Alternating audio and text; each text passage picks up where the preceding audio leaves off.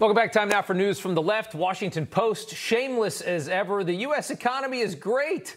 Stop worrying about it is the headline there at the top. Stop thinking. Keep your eyes closed and vote for Biden, you rubes.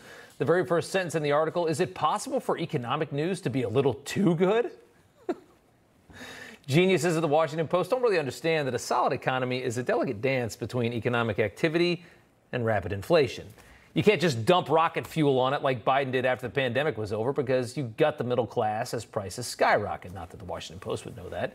Credit card debt in the U.S. just hit $1 trillion. Debt in general in this country is through the roof.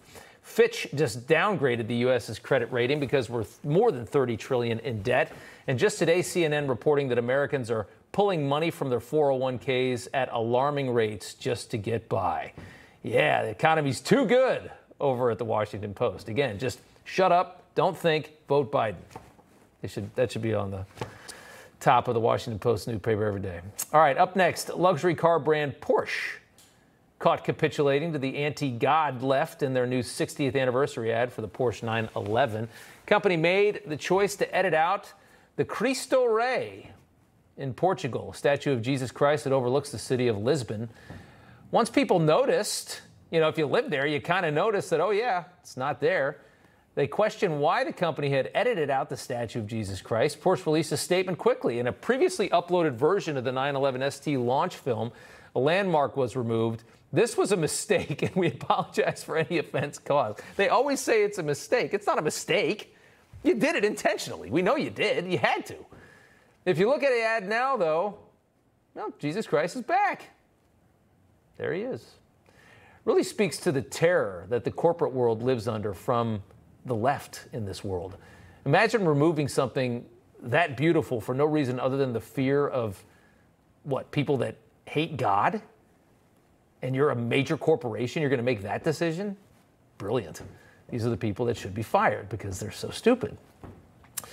Up next, Grammy Award-winning singer Ne-Yo had this to say about parents allowing their young kids to change their gender.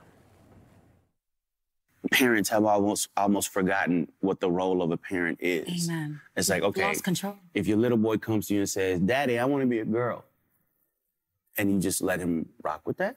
If you let this 5-year-old boy decide to eat candy all day, he's going to do that. Exactly. Like, when did it become a good idea to let a 5-year-old, let a 6-year-old, let a 12-year-old make a life-changing decision for themselves? But when somebody in Hollywood says something sensible, the crybabies lose it. In response, Ne-Yo's publicist freaked out and apologized for him on Twitter, writing, "I'd like to express my deepest apologies." Long statement pandering to the LGBTQ community. Turns out, though, Ne-Yo didn't approve that and is not somebody that's controlled like the rest of Hollywood. Went to Instagram and he retracted his publicist's apology. And I need y'all to hear this from the horse's mouth, not the publicist's computer. So check this out. First and foremost, I do not apologize for having an opinion on this matter. Do what you want to do with your kids. However, somebody asked my opinion on this matter, and this is how I feel. I will never be okay with allowing a child to make a decision that detrimental to their life.